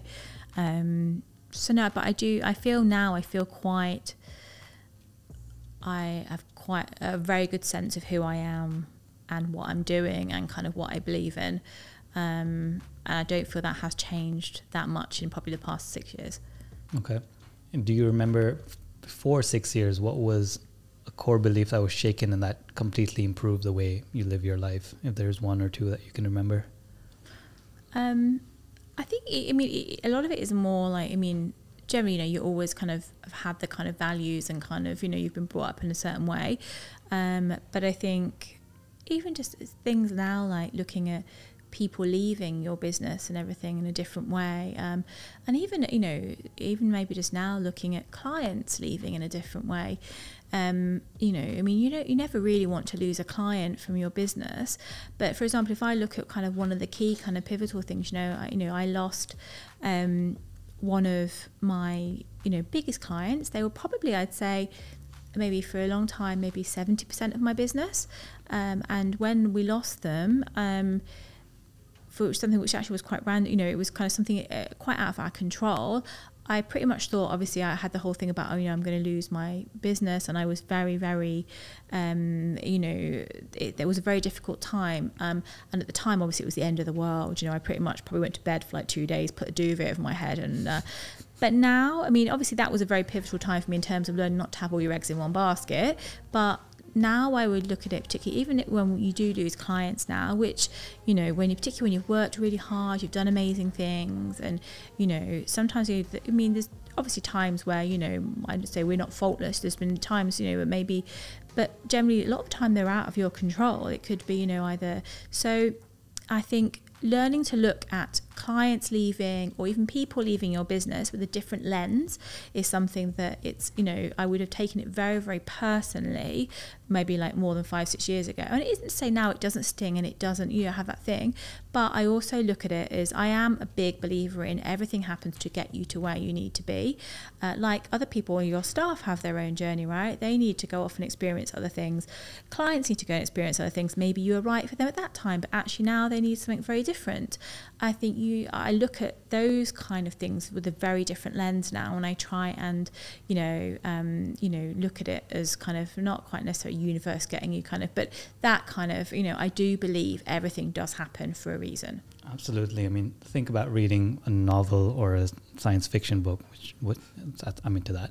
If you don't have those crap moments in between, the story doesn't fit, right? If it was all just the same level, then there's no point reading any further because there's nothing to resolve. And later on, everything happens for a reason. And you realize that in all the stories. And if I start looking at my life like a story, then what you're saying like makes total sense and makes it a bit more colorful, actually. Yeah, and it is. And the thing with the business, right, it is the highest highs and the lowest lows. Yeah. And that's why, and when you go into this, you've got to be prepared for that journey because it's not all going to be sunshine and flowers. It's, I always say that having a business is literally taking me to my darkest places. I've had, and then it is some of the moments where you're like, wow, this is like beyond what I ever imagined for myself in my life. And I think it is, that roller coaster, that is the journey when you're signing up for this, and I think that's why people do fall off, right? Because it's not just, I had friends that started their business and they were like, I've been in business for like maybe 5 months and I've not even paid myself, or I've like literally earned like 2,000 dirhams. I'm like, this is the reality. This is what you signed up for. Yeah. Or, it is, and it's that kind of thing. It's like, you get to a stage where you're like, actually, this roller coaster I can't deal with. That isn't what I need in my life. And so that's why they step off it, and maybe go back to, I know so many people that have, stepped in and stepped off again, because they felt that they need, maybe they couldn't live with that uncertainty, or they needed that more kind of like steady kind of, sort of flat road was more what they wanted for their life. So and I think there's nothing good or bad with that. I think the thing is, they say like you at least got to try it, right, and realize that was either, something that you could do or couldn't do. Like I said, like, this wasn't the journey that I planned, and I didn't know, that could have been me. Now I'm like just completely like, I've shocked myself that I'm not like, I didn't even plan to have a business this big. I didn't even plan to have staff. And then now I end up with, you know, offices in 3 countries. And then it's like, you know, that definitely was not in the plan. So, you know, I think I've gone the other way in terms of shocking myself. How, I mean, for years, I pulled myself down as well and said to people, like, I'm not a leader. I'm not a, you know, I didn't really own the kind of space I was in. And then you get to a stage, actually, hold on, I can't really say that anymore. You know, you've got to kind of, you know, keep saying like, oh, I don't, you know, I'm not capable of running a business, or, you know, it's very easy. I don't know. I think it's part of the imposter syndrome thing, right? Where you kind of like, but then you just get to a stage where actually, okay, maybe I do kind of know what I'm doing. I have a bit more of a clue than I think. I mean, I'm still totally winging it sometimes, you know. And that's totally fine. Exactly. Yeah. We're all winging it. Life. Yeah, we all are. So, yeah. Yeah. Listen, I'm marking a lot of things as R2, which is my code for round 2, because we are running out of time and there are so many places I want to go with you in this conversation. So I'll have to bring you back. There's a lot of more meaty stuff. I do have a rapid fire round. Okay. I want to do with you before we start to wrap up. You up for it? Okay. Yep. Let's do it. Okay. Number 1, ice cream or gelato? Ice cream. All right. Number 2, exciting flexibility that leads to volatile results, or boring consistency that leads to sure results? Oh, that's tough. I'm trying to like process that in my head. Probably this, I don't even know. I probably would say the second one, which is boring, but I might go second. Boring consistency that leads to sure results. But I don't know. But that's then what your gut says. Yeah, but then at the same time, I don't necessarily think that's what I've done. But anyway, no, I'll go with 2. Okay. Spa day or shopping? Spa day. That was easy. If you weren't living in Dubai or the UK, where would you be? Probably US.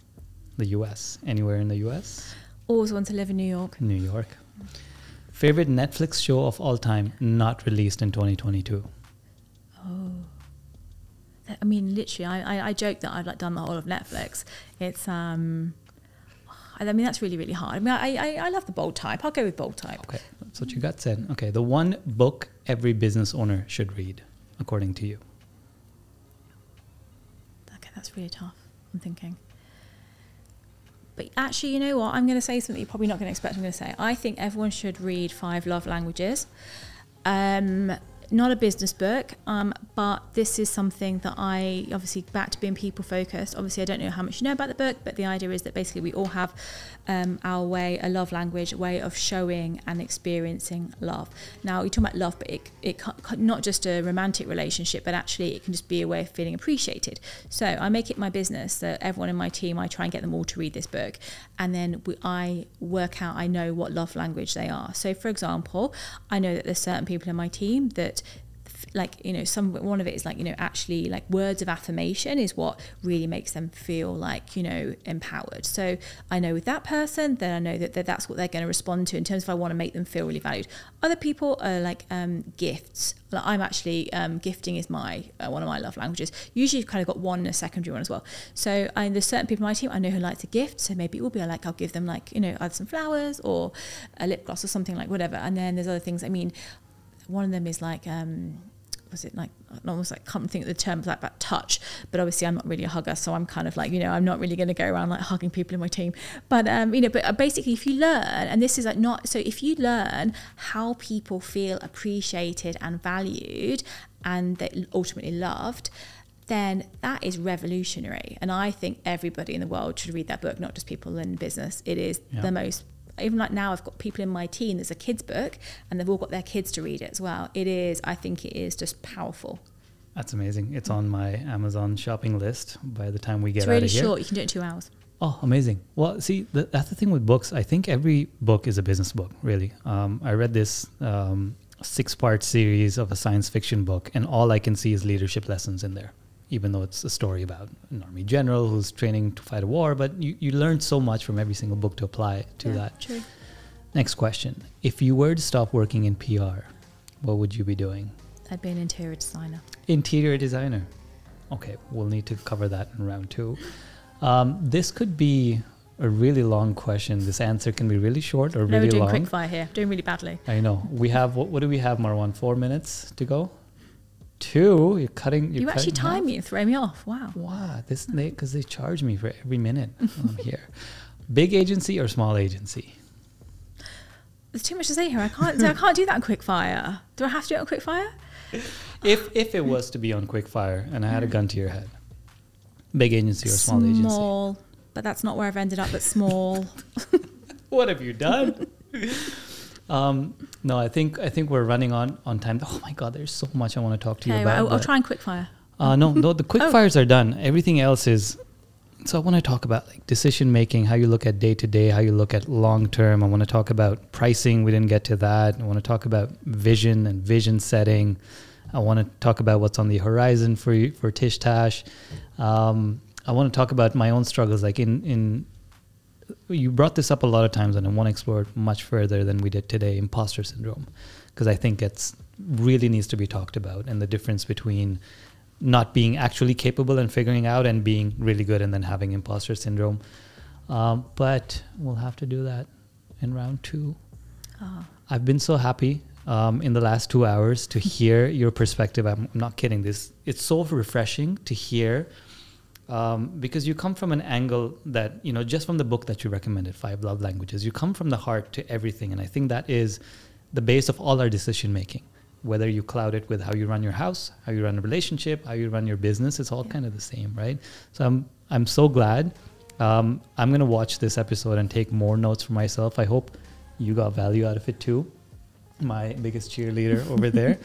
And thanks for coming on. Before we cut off, is there a message for the audience of entrepreneurs, business owners, seasoned and new, that you want to leave them with, or just generally to humans, if there's an ask, and if you can tell them where they can find you on the internet if they wanted to know more about you, that'd be great.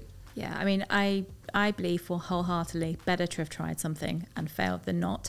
So, you just got to give it a go. If it's what your heart is saying in your gut, give it a go. It could be terrible, could fail, but give it a go. You can find me. I have my own website, www.tashhatherall.com.